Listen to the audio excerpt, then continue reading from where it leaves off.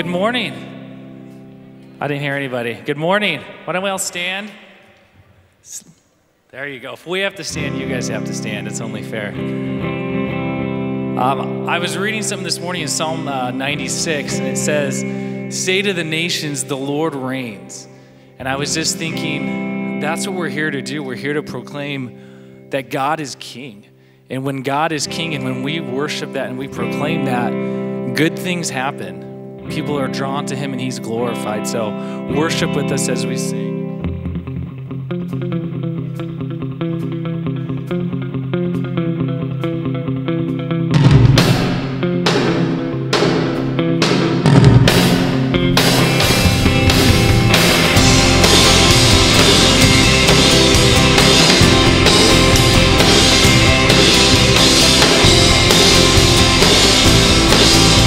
Give of every breath I breathe. Give of every breath I breathe. Author of all eternity. Give of every perfect thing. To you be the glory. Maker of heaven and of earth. No one can comprehend your worth. King over all the universe. To you be the glory. I'm alive, 'cause I'm alive, because I'm alive in you. It's all because of Jesus, and it's all because of Jesus I'm alive. And it's all because of the blood of Jesus Christ that covers me, and raised this dead man's life.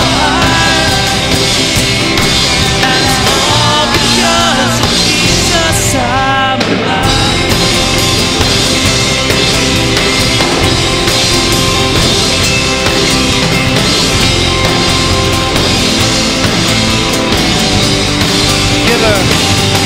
Give of every breath I breathe. Author of all eternity. Give of every perfect thing. To you be the glory. Maker of heaven and earth. Of heaven and of earth. No one can comprehend your worth. You're king over all the universe. To you be the glory, 'cause I'm alive. I'm alive because I'm alive in you. And it's all because of Jesus I'm alive. And it's all because of the blood of Jesus Christ covers me and raises dead man's life. And it's all because of Jesus. Every sunrise sing your praise. The universe cries out your praise. I'm singing freedom all my days. Now that I'm alive, it's all because of Jesus I'm alive. And it's all because of the blood of Jesus Christ. And it's all because of Jesus I'm alive. And it's all because of the blood of Jesus Christ covers me and raises dead man's life. And it's all because of Jesus I'm alive.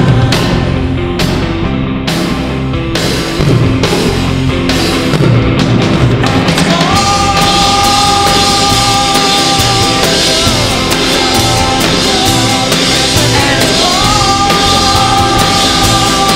because of you.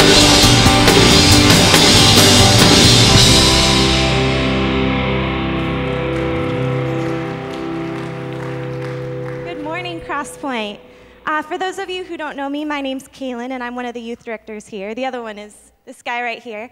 And we just want to extend a special welcome to you all this morning. I see a lot of new faces out there, so I hope that you're blessed by our service. If this is your first time, we invite you to fill out one of these connection cards there in the seat in front of you, and just give us a little bit of information about you so we can share what we're doing here at CrossPoint and how we can serve you and minister to you and your family. So also on the back, there's room for prayer requests, praises, and we love to celebrate and to pray on your behalf as well. So we invite you to fill that out. As many of you know, our youth group is going to Africa in like less than 6 weeks. It's crazy how quick it's coming. We have 9 students and 7 adults traveling, and so there has been a lot of buildup, and yet we still have some funds to raise. And so this Friday, September 22nd, we have a really great spaghetti dinner, $5 a person, and it starts at 6:30. And so we invite you. Tickets are pre-sold. We're out there in between and after services. So come buy a ticket, and if you cannot make it but would still like to support in some way, we have a long list of items that we still need. So we invite you to come and help us in that way. For now, why don't you guys go in the aisleway and welcome one another this morning.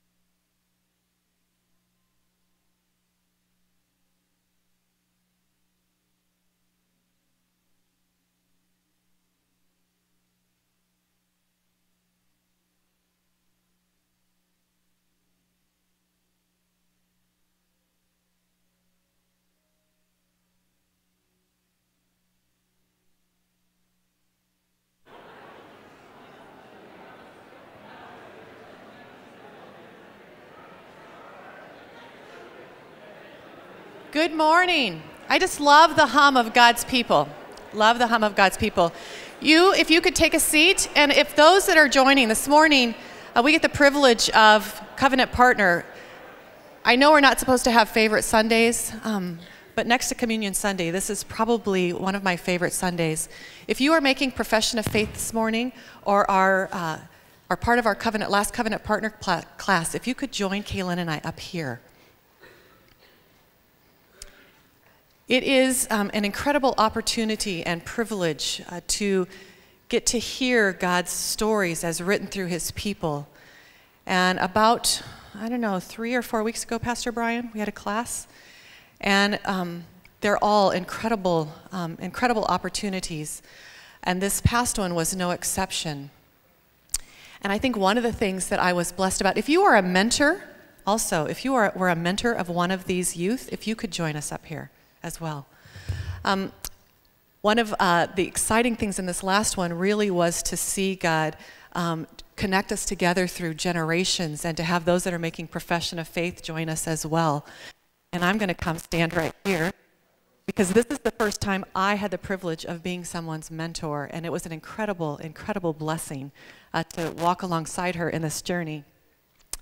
So if any of you out here would like to be one of those, I'm sure Danny and Kaylin would love to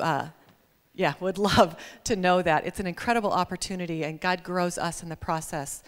But this was an incredible class. And so, as you can see, God is blessing our prayer to be a church of all nations. Amen? Is this a beautiful picture of God's family? A beautiful picture of God's family. So I am going to pass the microphone down, because I will not correctly pronounce some of the last names. So if you could introduce yourself, And then in a minute or less, if you could maybe answer the question, what stirred in you to make this next step, whether it's to declare CrossPoint as your family or to make profession of faith. What stirred in you to do that? Pastor Bryan and some of the elders and myself got the privilege of hearing that, but not everyone. These people need to hear too.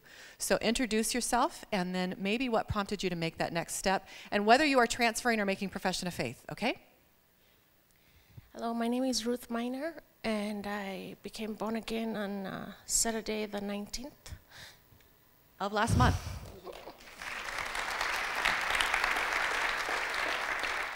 With such a decision, I decided to join a church so I could grow. And the Holy Spirit led me to CrossPoint, courtesy of Jane. Yeah, praise the Lord. Praise the Lord, church. Yeah, I know I've been here for about it will be 4 years in the month of May. And actually, the first time I came here, I knew it was home. So now I'm just doing the formality. I know I belong here. And one thing that brought me here, I was looking for a place where we can be meeting in our prayer group. But I realized the Lord is leading me here, not just to be blessed, but to be a blessing. And so I've been born again. I've become a Christian. I don't even remember many years. I think it was 1984. So before that, I was also a Christian. I was born in a Christian home. But personally, when I confessed that I knew I have to be a Christian, it was in 1984. And I want to thank God for that in Jesus' name. This is your offering. Praise the Lord, church. Praise the Lord. Amen. Yeah, my name is Nancy Miner. Before I joined this church, I'm a member of MISPA Ministry, so we used to have our worship in the other room for the students. And after that, I went to Indiana, joined Baptist Church, where Pastor Jelly is my pastor. And then when I came back in here, because this is where I need to settle, because Ruth is my daughter, and Jane is a very close friend, I decided this is where I should do whatever I was going to do there. And then I stayed the month of December without going to any church, because I was asking God, where do you really want me to go? And when I got an apartment near Archibald, I felt I should come into this church for the first time. And when I came, I just felt I don't need to move anymore because I felt and I asked around and I had principles of faith, and they are the ones I have. I was baptized in 1972, and I was saved in 1972. And may God bless you. I'm Kelsey Sanders, and I'm making profession of faith. And something inside me just told me that it was time to make the next step. I'm Ian Lamboy. I'm professing my faith also, and I felt like God was kind of tugging at my heart to make the next step in my relationship with Him. I'm Chad Vandermillen, and I'm also doing profession of faith, and God just told me to stop going through the motions and profess my faith through Him. I'm Alex Vandertag. I went to Israel this summer and felt God pushing me to take the next step in my faith, so here I am now professing my faith. Hello, good morning all. My name is Oris Ikena-Joy, and this is my wife, Elizabeth. We've been married about a year and a couple of months now, and this is only a natural progression as she was born into and baptized and raised within the Christian Reformed Church, and she's always been a part of the church. She's employed by a Christian Reformed organization, and it's always a great privilege and an honor to be a part of God's kingdom in any way, shape, or form. And like I said, it's only a natural progression, and I'm very happy to be here amongst you today because we are a young family and we need the community of God's children to help us grow and remain more fervent in our faith. So I'm standing here before you to be formally welcomed into your fold.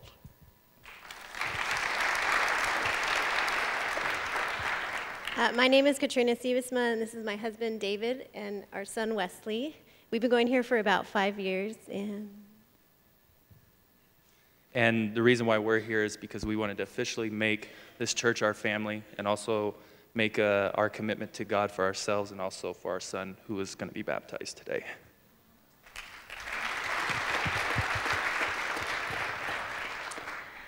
So amazing. The angels are like partying right now, and we get to participate in that. So why don't we give them one more hand?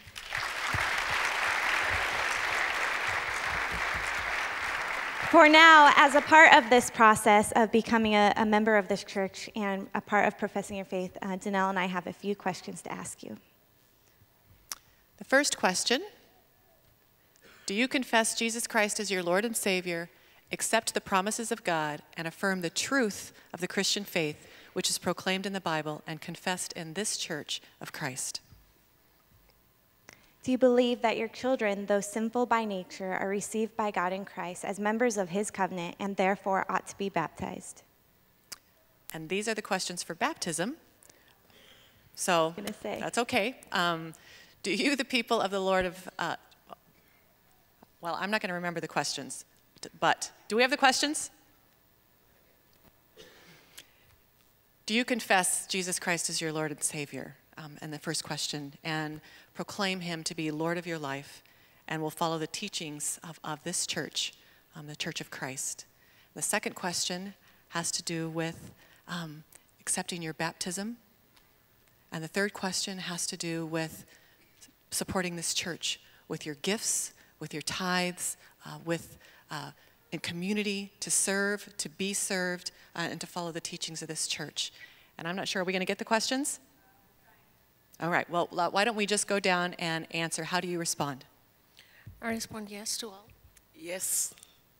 Yes to all. Yes. I do. Yes. I do. Yes, very well. I do. God help me. yes. Yes. Welcome them to the family of CrossPoint.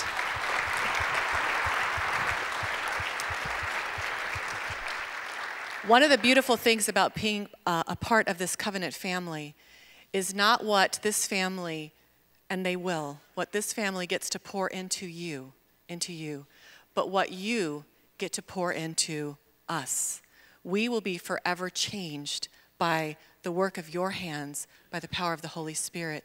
One of the beautiful things about who God has created us each uniquely to be is that he has deposited something in each of you that will make us be more like him. And so thank you in advance and praise God in advance for who we will be as the body of Christ because of your contribution in being here. We all know that we respond. We cannot do it on our own, right? We respond, just as we heard these profession of faiths, we respond to the work of the Holy Spirit, right? We do not do that on our own. And so thank you for responding to the work of the Holy Spirit and for being a part of this body. I encourage you to get to know them. It's not whether you are 4 months old or 3 months old or whether you are older than dirt. Whether you're 15 or 16, you have a contribution to make. You are significant because God has brought you here and chosen you to be his representative and bring the kingdom, be the kingdom, live the gospel today. Thank you, mentors, for what you have done to pour into these youth. Kaylin and I would like to pray over you and kind of pray a sealing over that. So if we could kind of stand down here, because I would like the parents of those who are making profession of faith to join us. And then Kaylin is going to lead us in a prayer. Can we do that? And the parents of those making profession of faith.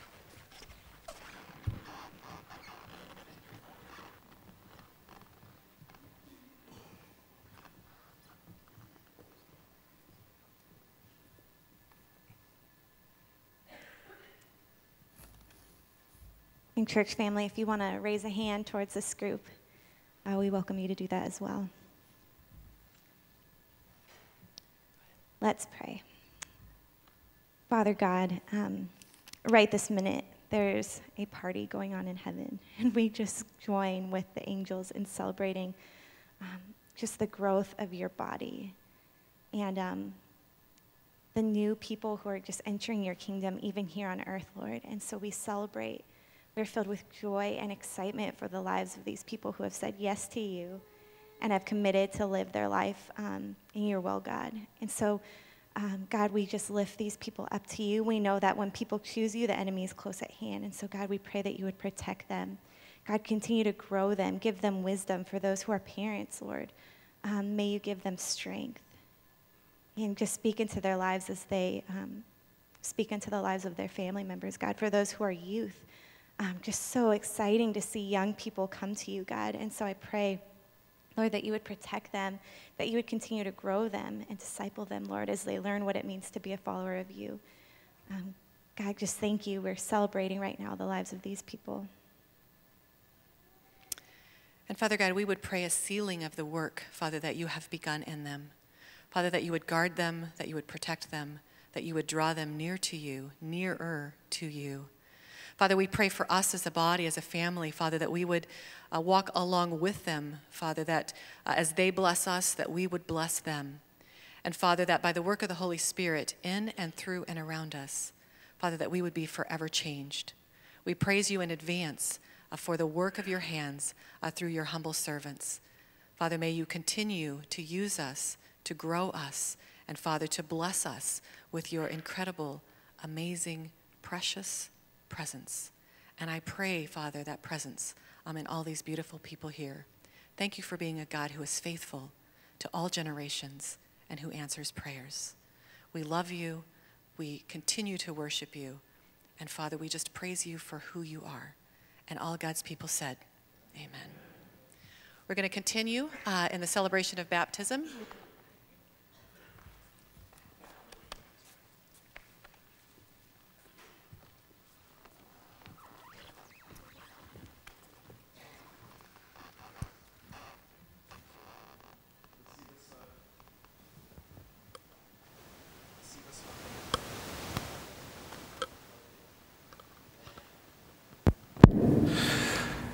That works.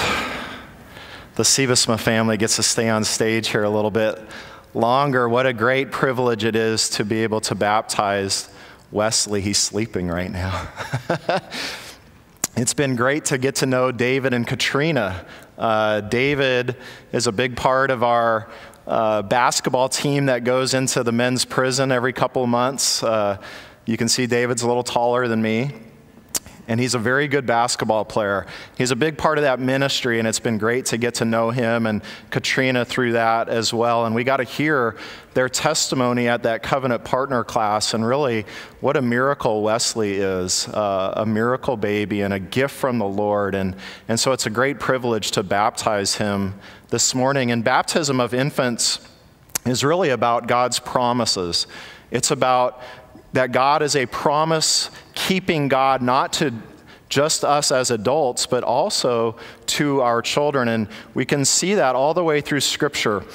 We can go back to Genesis when God called Abraham out of his own land, and God made some promises to Abraham. And he said, I'm going to be your God, Abraham, and your descendants are going to be my people, and I will always be your God. And God said to Abraham, as a sign of that promise, that sign is going to be circumcision.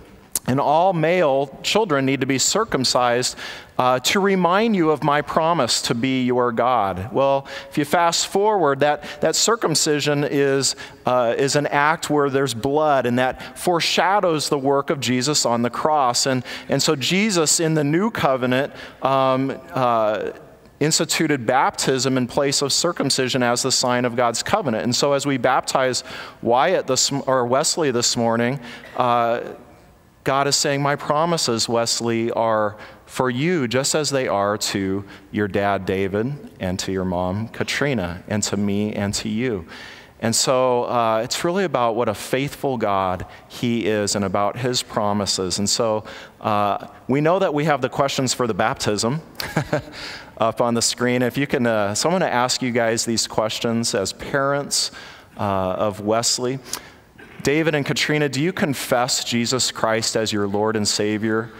Do you accept the promises of God and affirm the truth of the Christian faith which is proclaimed in the Bible and confessed in this Church of Christ? Do you believe that your child, Wesley Wyatt Siebesma, though sinful by nature, is received by God in Christ as a member of his covenant family and therefore ought to be baptized? And so let me ask you, what is your answer to that question, those questions, David and Katrina? And you, as a community of faith, this is the beautiful thing about what we call covenantal theology, is that raising Wesley to know Jesus Christ as his Lord and Savior and to learn the promises of God is not just something that we say, well, David and Katrina, this is great, hope it goes well for you, okay? We have a part in that. We have a part in that, and you as a community of faith play a part in that as well. And so I want to ask you, the congregation, do you, the people of the Lord, promise to receive Wesley in love, pray for him, help instruct him in the faith, and encourage and sustain him in the fellowship of this community of faith? What is your answer, congregation? Amen. And that is a great gift from the Lord. And so we look forward to walking alongside of you guys in this journey of faith and to watch Wesley be raised to know Jesus Christ as his Lord and Savior. And maybe one day we trust that there will be a day when Wesley will be on this stage or some stage, as these young people were, ready to say, I profess Jesus as my Lord and Savior. Amen. And we'll pray for that day. All right, well, this is a great moment, and let's come over here and pray that we don't wake him up. Wesley Wyatt Siebesma, I baptize you in the name of the Father, in the name of the Son, in the name of the Holy Spirit. Amen. Let me pray for you guys. Father, thank you for this family, and thank you for bringing them to CrossPoint, and God, for really the miracle of Wesley, the gift that this life is to this family and to this body of believers. Thank you for this incredible gift of baptism that encourages us as a community of faith, this sacrament that you have given to us to remind us of the washing away of our sins, the promises of God, that points us to the cross of Jesus Christ. And we thank you for this incredible gift. And we pray, God, that your Holy Spirit would already begin to do a work in Wesley, and that you would use David and Katrina, and that you would use us as a community of faith to walk alongside of him, to teach him, to disciple him to know Jesus as his Lord and Savior. And God, we trust in your promises. We trust that there will be a day when Wesley will stand before a body of believers and say, Jesus is my Savior. He's my Lord. It's not just my parents' faith, it's my faith. And so, God, we praise you in advance for that day that we trust will come. And so, God, we just pray that your Holy Spirit would move in his heart, that your Holy Spirit would do a work in him. And we look forward, God, to what you have for this young boy, Wesley Wyatt Siebesma. And all God's people said, amen. Man.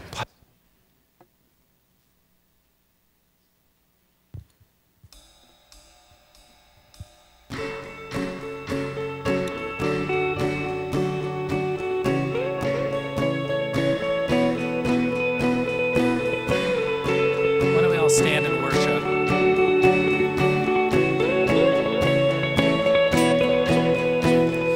Water you turned into wine. Open the eyes of the blind.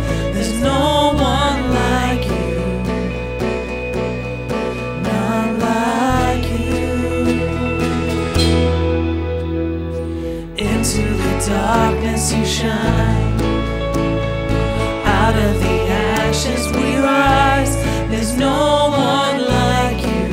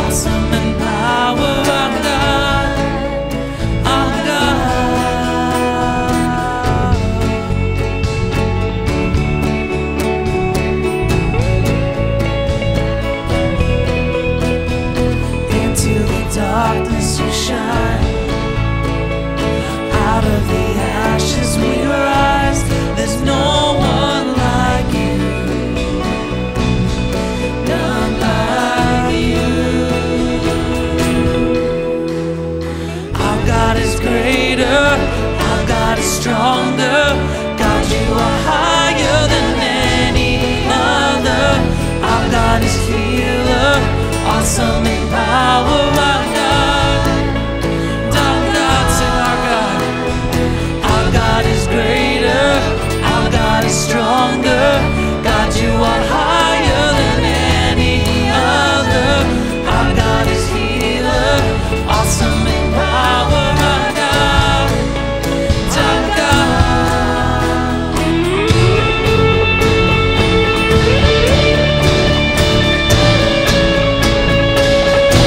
All right, we're gonna sing this out together. If our God is for us, who can be against us? If you believe that today, join with me as we sing. And if our God is for us, then who could ever stop us? And if our God is with us, then what can stand against? And if our God is for us, then who could ever stop us? And if our God is with us, what can stand against?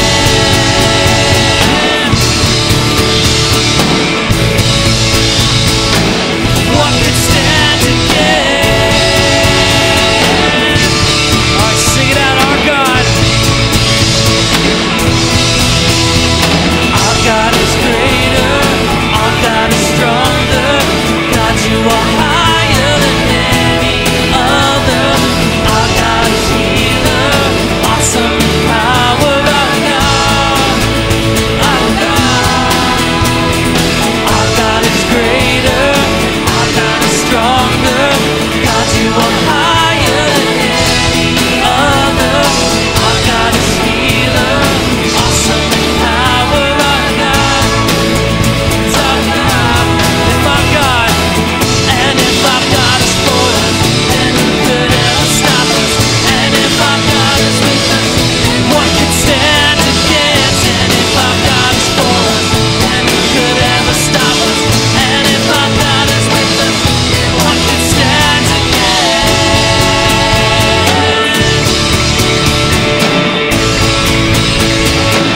What could stand against?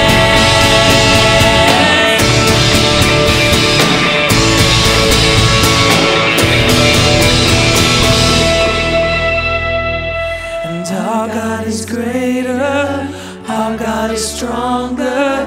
God, you are higher than any other. Our God is healer, awesome in power, our God. Our God. Our God is greater, our God is stronger. God, you are higher than any other. Our God is healer, awesome in power, our God. Our God.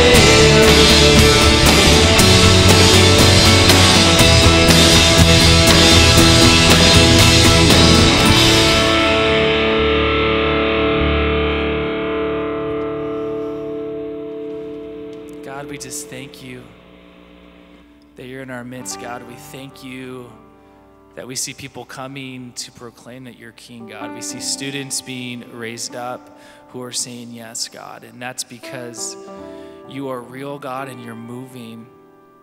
And so we just want to praise you, God, for your faithfulness, God. We want to praise you for who you are, for what you've done for us, God. God, as we just continue to worship you, God, and as we get into your word, God, we just pray that you would just make yourself known, God. We just want to praise you and sing of how marvelous and how wonderful, God, you are. So continue to be with us. You can be seated. And at this time, our deacons are going to come forward and we'll receive this morning's offering.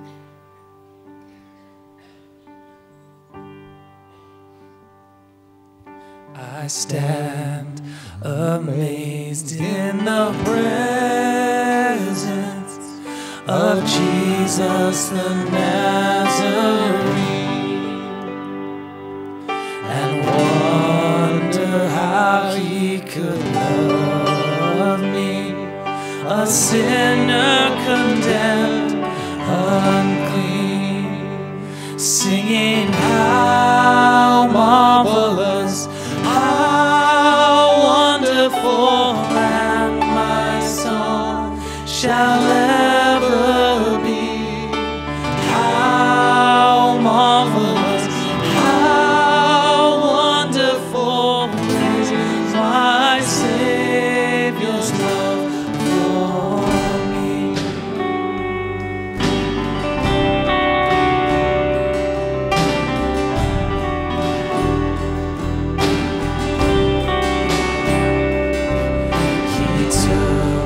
My sins and my sorrows, he made them his very own.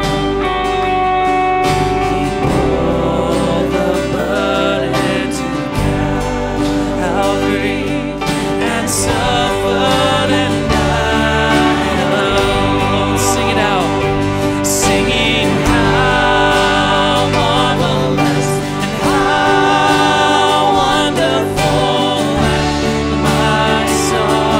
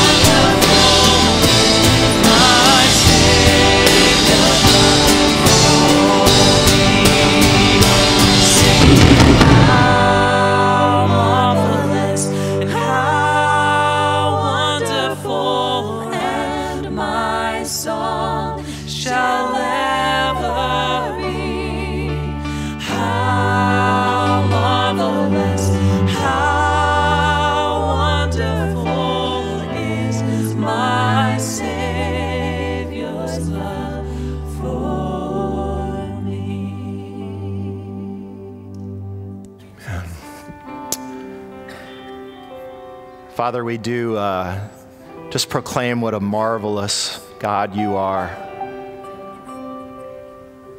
We marvel at the depth of your love for us, Father. God, and I believe we saw a picture of that love this morning in the people that you are bringing to CrossPoint, in the young people, as Danny prayed, that you have placed your Spirit in to bring them to a place where they say, I want to profess my faith in Jesus Christ as my Lord and Savior. God, we know that that is only something that your Holy Spirit does. Words, songs from a human level can't move someone's heart, but your Spirit does. And so, God, we just proclaim what a marvelous God you are this morning. Another word that comes to my mind, God, is what a faithful God you are. I'm reminded this morning of several years ago how the leaders of this church, the elders and the deacons, stood on the fountain outside in a big circle. A fountain that proclaims the passage from Scripture, go and make disciples of all nations, baptizing them in the name of the Father, the Son, and the Holy Spirit, teaching them to observe all I've commanded. And we stood around that fountain and we prayed, God, that you would bring the nations. And we see your faithfulness in that. God, that we desire to be a church that disciples people and that sends people out, that the nations can come here and encounter a living and true God. So we praise you this morning that you're a faithful God, that you're a true God, and we worship you. God, we know that you're faithful too in your word. Your word says that when your word goes forward, it does not return void. It fulfills your purposes. And so, God, as we now turn to your word, we pray that your Holy Spirit would fulfill your purposes. God, that you would stir in our hearts, that you would move in us to see Jesus, to grow in our love for you, to be brought to a level of deeper commitment because of that marvelous love that you showed for us on the cross. So God, have your way with us as we turn to your word. We pray this in Jesus' name. Amen. Well, anytime that we have Covenant Partner Sunday, it's a good morning, amen? And anytime we have young people or old people or in-between people professing faith in Jesus Christ, it's a good Sunday, amen? So it's good to be here with you guys. It's good to have family and friends of those who have joined this morning visiting with us. So welcome to CrossPoint. For some of you, it's a coming home, I know. For others of you, maybe this is your first time here, and we want to say welcome to you as well. We have been, as a church, going through the Beatitudes for the last month and a half or so, and we'll continue for a little while. And the series is called The Good Life. And so if you would turn in your Bibles to the Gospel of Matthew. That's the first book in what we call the New Testament in our Bibles. Matthew chapter 5.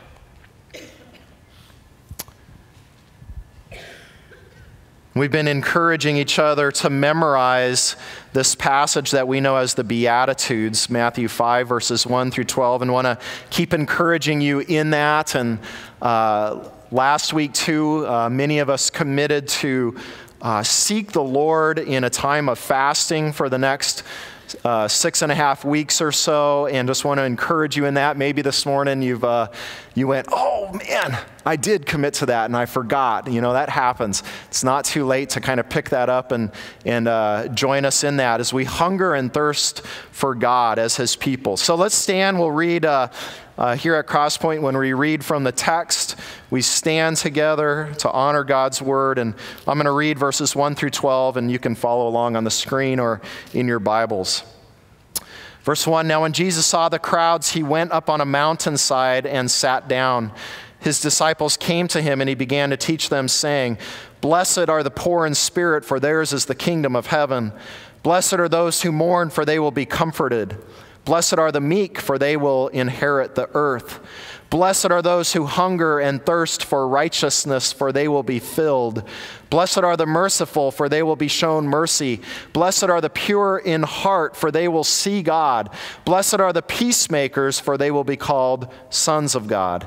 Blessed are those who are persecuted because of righteousness, for theirs is the kingdom of heaven." And notice that verse 3 and verse 10 both end with that, "theirs is the kingdom of heaven," right? So it's bookended with that phrase, kingdom of heaven, that puts it in the context of God's kingdom. Verse 11, "Blessed are you when people insult you, persecute you, and falsely say all kinds of evil against you because of me. Rejoice and be glad, because great is your reward in heaven. For in the same way they persecuted the prophets who were before you." You can be seated.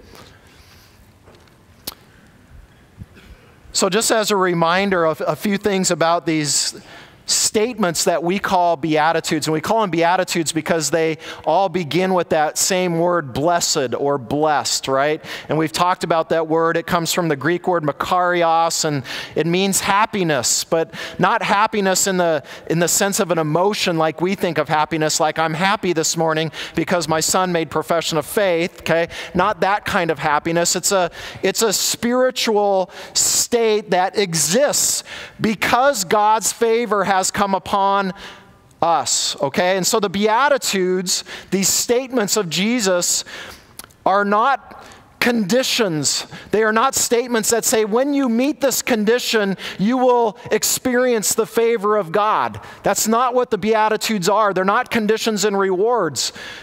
The Beatitudes are a description of a community of people that have experienced the favor of God. The kingdom of heaven has come upon them. And we've talked about the importance of placing these Beatitudes in the greater context of God's kingdom, and the kingdom coming in the person of Jesus Christ, and the kingdom coming as Jesus heals people, as he delivers people, as he forgives people, as he loves people. And as the kingdom of heaven comes upon people and their hearts are radically changed, they become a part of this community of the blessed ones. And so that's what these passages are about. It's a description of this community of people that have been radically changed, and they become a part of God's kingdom. They become into relationship with God through Jesus Christ. And so we've been working our way through one a week, and this morning we come to verse 8. The beatitude that says, "Blessed are the pure in heart, for they will see God." That's where we turn our focus to this morning, verse 8. And it's interesting, as I was reading different commentators or different writers that talk about this passage or this particular beatitude, they talk about how in some ways this is the most difficult beatitude to describe. And so we're going to take a stab at it this morning and pray that God's word does not return void, right? We know that will not happen. And so we'll trust that God will do a work through it. Let's do a little bit of a word study here. The Greek word that we translate as pure is katharos. Katharos. And it means literally free from stain, free from blemish. It means unadulterated. It means unmixed. Nothing is added to it. And so when you think of the opposite of pure, the opposite of pure then is something that has many elements to it, or something that has, I'll use the word ingredients, right? Multiple ingredients. Well, pure is unadulterated, pure is unblemished, pure is unmixed. And so the literal translation of that is that. As used by Jesus in this beatitude, he's talking about being unmixed in our devotion to God, and we'll talk more about that as we work our way through this message. It's about being single-minded, an undivided heart. So that's the word that we translate as pure. The word that we translate as heart in the Greek is cardia, very similar to our word cardiac, right?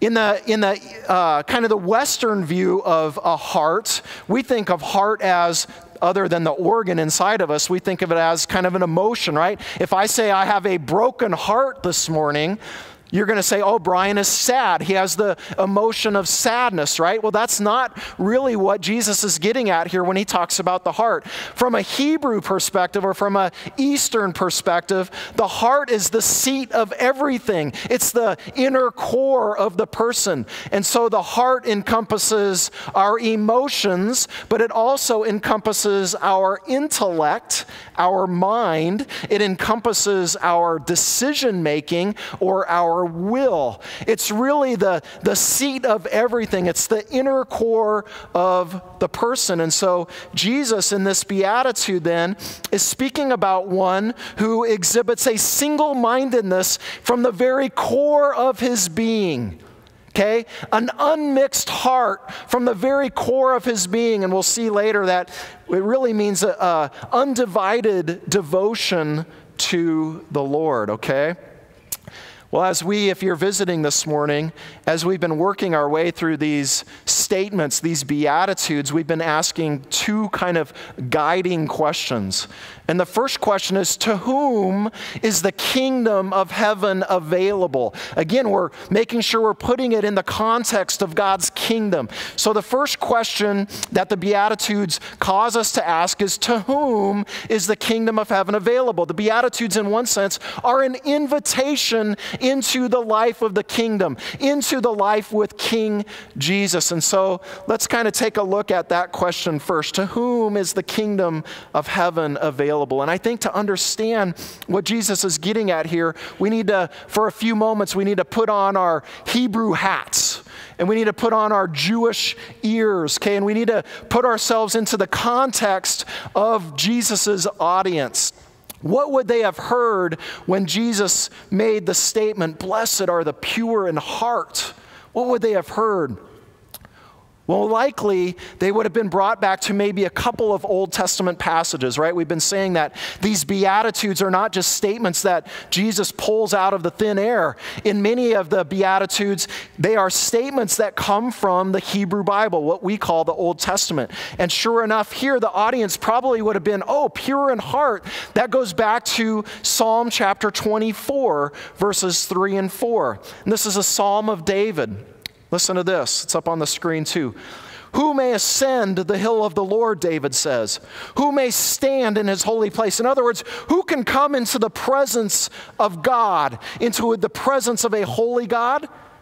He who has clean hands and a pure what? Heart, right? Who does not lift up his soul to an idol or swear by what is false. Well, by the time of Jesus, there was a tremendous emphasis in the culture on clean hands. More so than there was an emphasis on a pure heart. Especially maybe in the realm of the religious leaders, there was such an incredible emphasis on having clean hands, this external cleanliness, okay? Have you guys ever heard of the Mishnah? The Mishnah it's a collection of sayings or rulings that someone put to a written record. And those sayings or rulings are from the rabbis, from the teachers around Jesus' time. A couple hundred years before Jesus, during Jesus' time, and then a couple hundred years afterwards. Well, the Mishnah has some really interesting things to say, and it gives us a better picture of what the culture was like concerning clean hands. The Mishnah has over 200 pages devoted solely to external cleanliness. Okay? The Mishnah describes cleanliness of utensils, like eating utensils, drinking utensils, cleanliness of tents, cleanliness of mikvahs, which were the ceremonial immersion baths, right, that people would go down into. Cleanliness of hands, but nothing about cleanliness of hearts. Listen to a few of examples that I found in the Mishnah. We had kind of a fun time as a family this past week. I was telling them about some of this stuff. Listen to this, what it talks about clean hands. Whoever eats bread without first washing his hands is as though he had sinned with a harlot. Wow, that's pretty serious, isn't it? Right? If you don't wash your hands before you eat the bread, it's just like you sinned with a harlot, okay? Whoever makes light of washing his hands will be uprooted from the world. Whoever eats bread without scouring his hands is as though he eats unclean bread. They even had a prayer of benediction that they would pray as they were washing their hands. It went like this: Blessed art thou, O Lord our God, King of the universe, who has sanctified us by thy commandments and commanded us concerning the washing of hands. That was a benediction or a prayer that they would say. One more example. Washing of the hands was required immediately upon rising from the bed in the morning. It was supposed to be the first thing you did. And here's what it says: a hand which touches any part of the body without having first been washed on waking in the morning deserves to be cut off. Man, yeah. The hands remain in that dangerous condition until a person washes them 3 times, okay? That's just a small example of what the Mishnah, the writings of the Jewish teachers around the time of Jesus, would say and teach the people. And so you get the idea that external cleanliness was a big deal in the people around, in the culture of the Israelite people at the time of Jesus. And that came from the religious leaders, mostly known as the Pharisees. But I believe for many of them, their intent was right. Their desire was to be in a right relationship with the Lord. But it kind of got to the point where the external cleanliness, they thought the cleaner they were on the outside, that would make their heart clean. But Jesus turns that upside down. Look what he says to the Pharisees in Matthew chapter 23. You want to read a serious passage of Scripture, read all of Matthew 23 on your time. This is just a couple of verses where Jesus is talking to the Pharisees. He says, "Woe to you, teachers of the law and Pharisees, you hypocrites." He says, "You are like whitewashed tombs, which look beautiful on the outside." Oh, you're so clean on the outside, but on the inside you are full of dead man's bones and everything unclean. And then Jesus explains that. In the same way, he says, on the outside you appear to people as righteous. You look great on the outside, Pharisees, but on the inside you are full of hypocrisy and wickedness. The time of Jesus, if you were listening in that audience and you heard the words pure in heart, especially if you're a Pharisee, you were like, yeah, I know all about being pure. You can stop at the word pure, though, Jesus. Don't go to the heart, okay? And Jesus takes it to the heart, and he flips the teachings and he flips the attitudes of the culture on its head, and he says, my kingdom is different. My kingdom is not about external cleanliness. My kingdom is about clean hearts. And so if you were a listener on that day and he says, blessed are the pure in heart, who is he addressing? Who is he inviting into his kingdom? To whom is the kingdom of heaven available? I think 2 different types of people. 2 different types of people.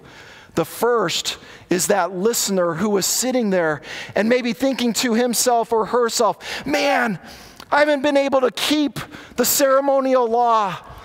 I haven't been able to wash my hands. I haven't been very good at that. Man, I failed at that. For whatever reason, maybe I just don't have the energy to do that, to keep up with all of these requirements, all of these legalistic requirements. Or maybe I didn't have access to water like some do, whatever the reason was. And I'm looked down upon by my community, and I'm looked down upon by the religious leaders. As I walk by, they sneer at me and they say, he doesn't make the grade. He doesn't make the cut. And Jesus says to him or her, my kingdom is available to you. I see your heart, and even though you haven't been able to keep up with the external purification rites, I see your heart and you're devoted to God, and my kingdom is for you. But I also believe that Jesus' word that morning was for some of the Pharisees, some of the religious people who strove for that external perfection. It's as if Jesus was saying to them, my kingdom is for you too. Let go of this external righteousness. Let go of these attempts to earn your way into God's favor. Receive me as the king of the kingdom, and God's favor comes upon you in grace and mercy. And so I think Jesus' words and his invitation into the kingdom was also for the Pharisees. And if you turn, you don't have to do it now, but in Acts chapter 16, in the early period of the church, we know that some of the Pharisees came into a saving relationship with Jesus. And I wonder if there was a Pharisee on that day, on that mountain, listening to Jesus going, man, there's something different about this guy. Man, he's not doing all of the things that we're required to do by tradition. He's not doing it. And look at the peace that he has in his heart. Look at the relationship that he has with the Lord. There's something different about this Jesus. There's something different. Man, I feel like I can find rest in him. And those are the words of Jesus, right? Come to me if you're weary and burdened. Come to me if you're sick of doing the religious thing. Come to me if you're tired of trying to earn your way to me. It's not about that, Jesus is saying. It's about faith, and it's about just coming to me and finding rest in me and believing in me as the king of the kingdom. And I think Jesus' words are the same for us today.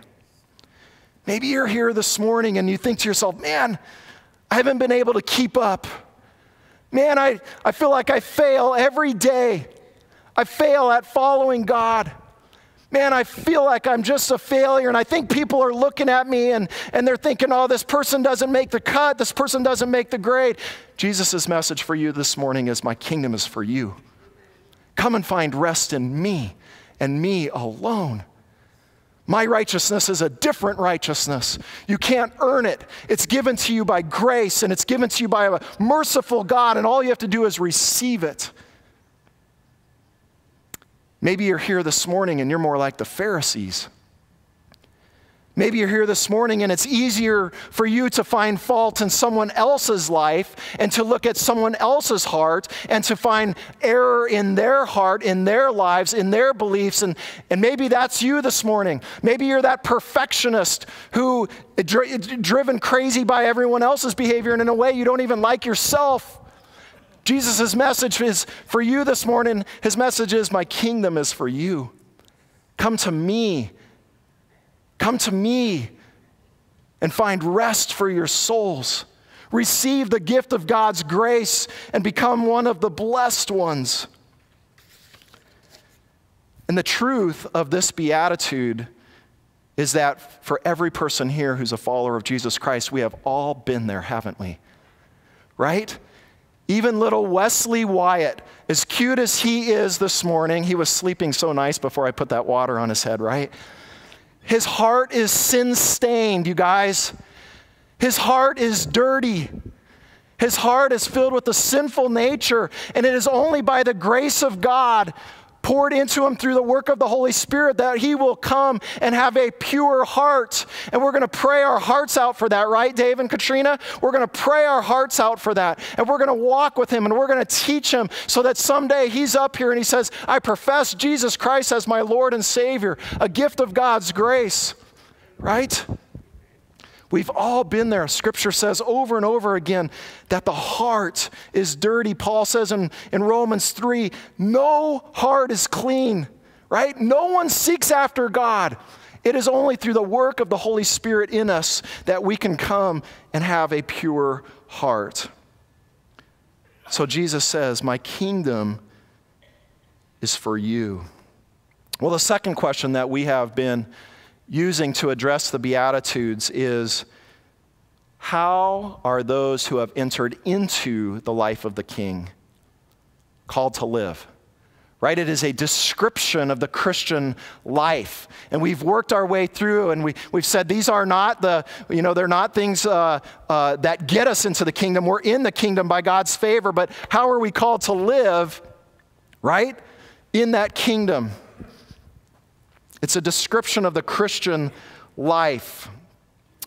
When Jesus was talking with the Pharisees, and in that Matthew 23 passage, and he would say, woe to you, Pharisees, teachers of the law. What was the word that he used to describe them? He would say, you hypocrites, right? You hypocrites. Well, that word hypocrites in the Greek means actor. It means pretender. It's someone who is two-faced, someone who one moment has a mask on and appears this way, the next moment he takes the mask off and he's this person. It's someone who is double-minded, right? It is someone who has multiple focuses, if you will, someone who has a dual focus. Well, a 19th century theologian by the name of Soren Kierkegaard used this as a definition for pure in heart. He said, the pure in heart are those whose will is one thing. One thing. And that comes from the book of James. In James chapter 4, verse 8, James says, come near to God, and he will come near to you. Wash your hands, you sinners, and purify your hearts, you double-minded. So James describes those who do not have a pure heart as double-minded, multiple things that get our attention. And so the opposite of that is what Soren Kierkegaard said. He said it's those who have one, whose will is one thing, one devotion, a single-minded devotion. And we see that in the life of David in Psalm chapter 27, verse 4. David says one thing. Look at this. One thing I ask of the Lord, this is what I seek. What does he want to do? That I may dwell in the house of the Lord all the days of my life, to gaze upon the beauty of the Lord and to seek him in his temple. David's heart was for one thing. David's heart was to be completely devoted to the Lord, completely sold out to the Lord. Do we know that David was a perfect person? No, right? David was a blow-it. David messed up all the time, and yet Scripture describes him as a man after God's own heart, because the desire of David's heart was one thing. The desire of David's heart was to be in the presence of the Lord all the days of his life. The desire of David's heart was to be completely sold out for him. So pure in heart means a single-minded devotion, where the one thing that occupies our mind, our intellect, our emotions, our decision-making is our relationship with God himself. But that's tough, isn't it? That's tough. John Ortberg writes about this stuff. He's one of my favorite Christian writers. And he says, the great enemy of one thing is ambivalence. Ambivalence. And ambivalence is kind of divided attention or conflict in your heart. It's indecisiveness, okay? That's what ambivalence is. And it's seen, I think, in a good illustration of that is in a statement made by St. Augustine. St. Augustine was at a period in his life where he really wanted God to be the one thing, right? He wanted to be wholly devoted to God. But he was afraid of giving up those areas of his life where he found pleasure, okay? And so his prayer to God that St. Augustine writes down is, God, make me chaste, but not yet, okay? Make me chaste, God, but not yet. I'm not quite there yet, God, right? And don't we do that ourselves? Don't we do that ourselves? God, I want to be wholly devoted to you. God, I want you to be the one thing in my life. But God, please don't ask me to give up the TV shows or the movies or the music that puts images in my mind that are not pure, that puts words in my mind that are not pure. God, don't ask me to give those things up yet. God, I want to be wholly devoted to you, right? It's like we're conflicted there. We want to be intimate with God, and yet we flee from it. We want to be obedient with our money and with our time. We want to be generous to others, but we covet and we hoard, right? We suffer from that as well. The great enemy of the one thing is ambivalence. It's a divided heart. And so John Ortberg, I love it, he said the great friend of one thing then is this. It's the Word of God. The great friend of one thing is the Word of God. Paul in Ephesians chapter 5, he's talking about in the context of marriage, but he uses the relationship of the church as the bride of Christ, with Christ as the bridegroom, as the illustration. And he says, the new community, right, the community of the blessed ones, those who are living in the life of the kingdom, he says, you are to have you're to have your mind washed by the word every day. It's like putting your dirty laundry into a washing machine, right? And you put some soap in there, and I don't know about you, but my kids, they come home from school and their clothes, especially my younger two, I don't know how my wife does it. I mean, they come out clean somehow, right? But they're just a mess. They're grass stains and they're dirt because they play sports at recess. And so they come out. It's like in the washing machine, that soap, it attacks those stains and it works its way into the fabric of the clothes, and it releases the dirt, and it goes out of the washing machine, and the clothes come out clean. And that's what the Word of God does when we allow it to wash us on a daily basis. When we're in God's Word on a daily basis, it renews our minds. It renews our minds, and it brings to mind the things of God, not the things of the world. And so imagine, as you see people, the first thought that comes to your mind is, I want to bless them. I want to pray for them. Imagine, you guys, of seeing someone of the opposite sex, maybe someone who's not your spouse, instead of that first thought going to lust, your first thought is, that's a brother or a sister in Christ. Imagine wishing well for your enemies. That's the life of the kingdom. It turns the values of the world on its head, and it takes what's wrong and it makes it right. And then we become those people, pure in heart, single-minded devotion, as we spend time in the Word and we allow God's Word to wash and renew our minds. And the more we're focused on Him, we become people who live out the Shema. Hear, O Israel, love the Lord your God with all your heart, with all your soul, with all your might, and with all your strength, right? We become people who live the Shema, and He becomes everything to us.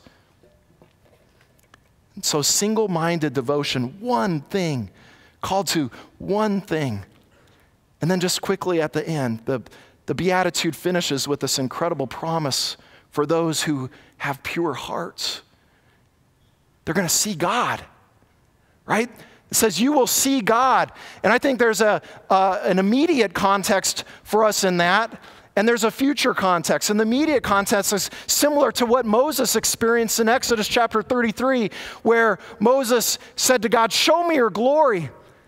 And God said, Moses, my goodness is going to pass in front of you, and my name is going to be proclaimed in your presence, right? And Moses saw the glory of God. He couldn't see his face, but he saw his back spiritually, right?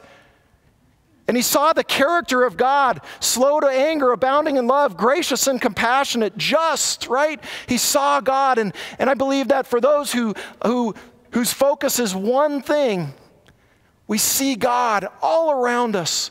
Our eyes are opened. We're given spiritual eyes to see, spiritual ears to hear. And we see God and what He's doing in our lives. And we see God and what He's doing in our church. This morning, a beautiful picture of what God's doing at CrossPoint, right? And we say, praise the Lord.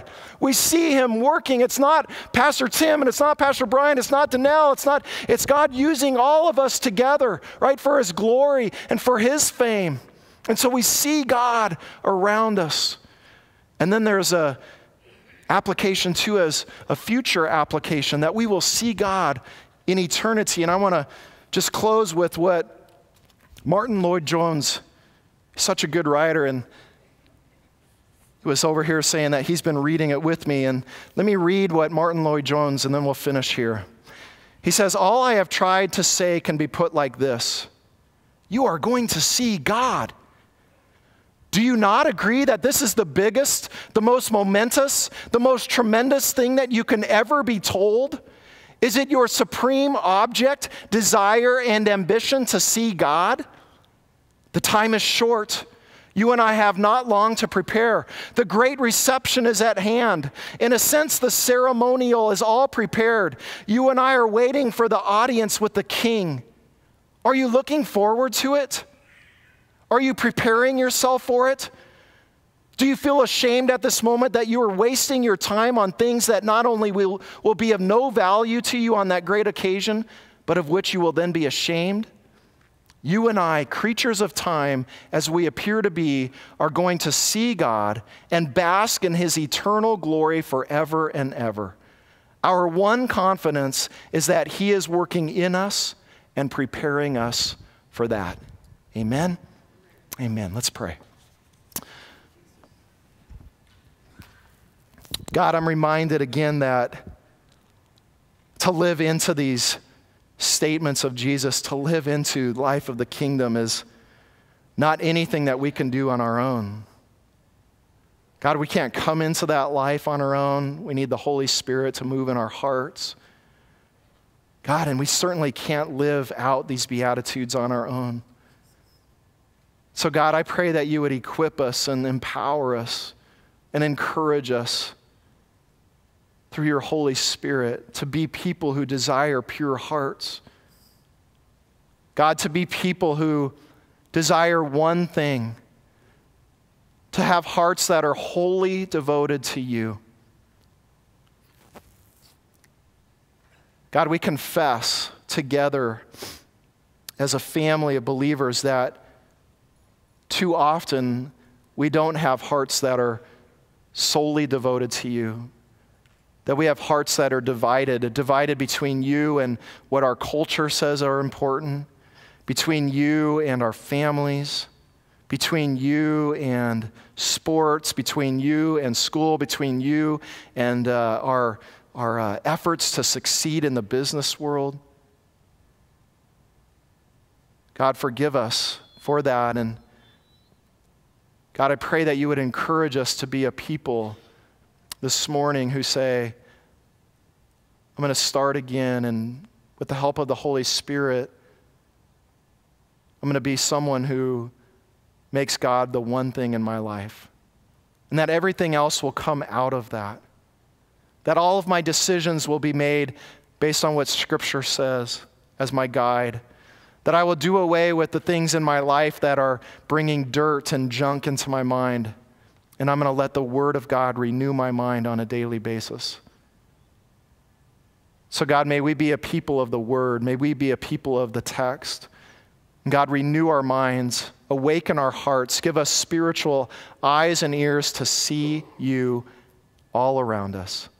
Pray this in Jesus' name. Amen.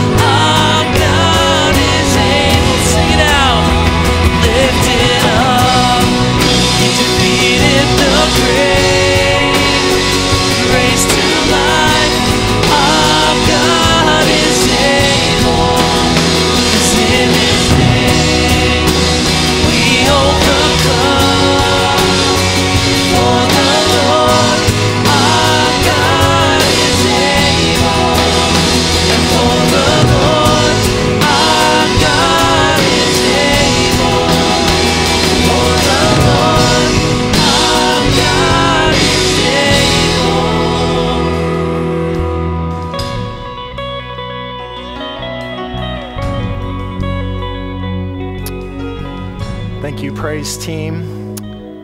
If you are a guest here this morning, we're thrilled to have you with us, and we would love to get to know you.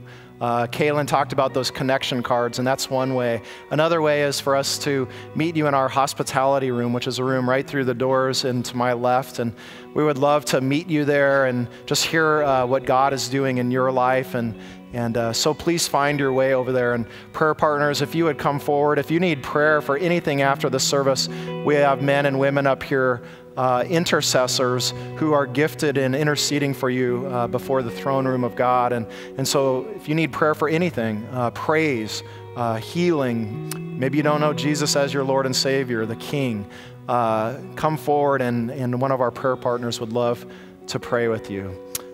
Congratulations and welcome again to those who came into the family of CrossPoint today and professing your faith and transfers. We're just so thrilled to have you. So good day. Receive God's parting blessing. Go in his peace. May the Lord bless you and keep you. May the Lord cause his glorious face to shine upon you and be gracious to you. May the Lord turn his face toward you and give you his everlasting and abundant peace. Amen and amen. Be blessed.